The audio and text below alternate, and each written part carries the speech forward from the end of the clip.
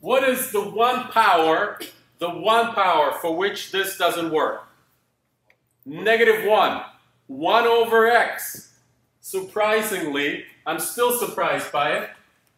1 over x comes from log. It's the derivative of natural log.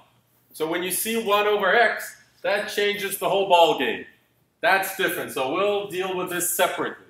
And it's still surprising how all powers give another power, and then somehow a log miraculously sneaked in to this table. Aren't you guys surprised by that? I'm still surprised by it and don't quite have a good explanation for how that happened. Have I really managed to make it difficult? No, I don't think so. Oh, but I have a rant.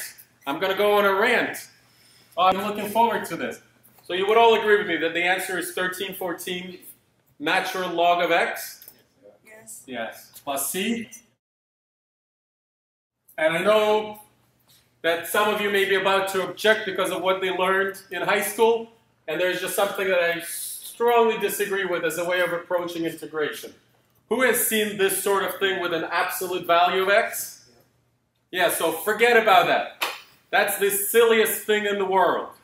That's a device to make this expression valid for both positive x and negative x.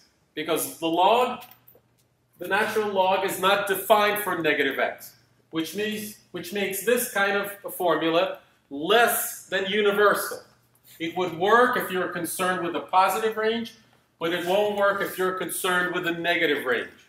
And I say to this, worry about it later.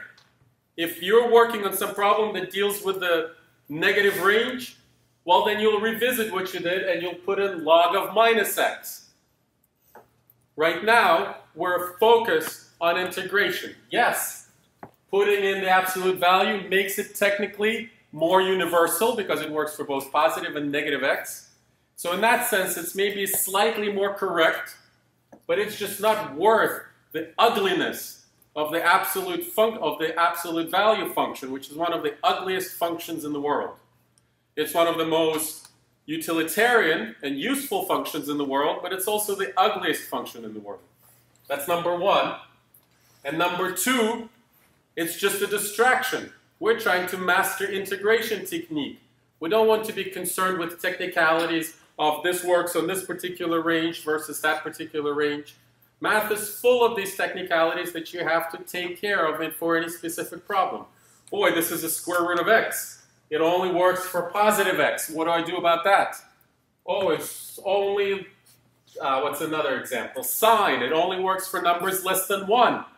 Well, what if x is greater than 1? You always have to worry about these caveats in special cases. It's true. So why do it in some cases and not others? So I say let's focus on integration and not worry about the darn absolute values. So they're forbidden in this class. Forget about absolute values of x. The antiderivative of 1 over x is log of x.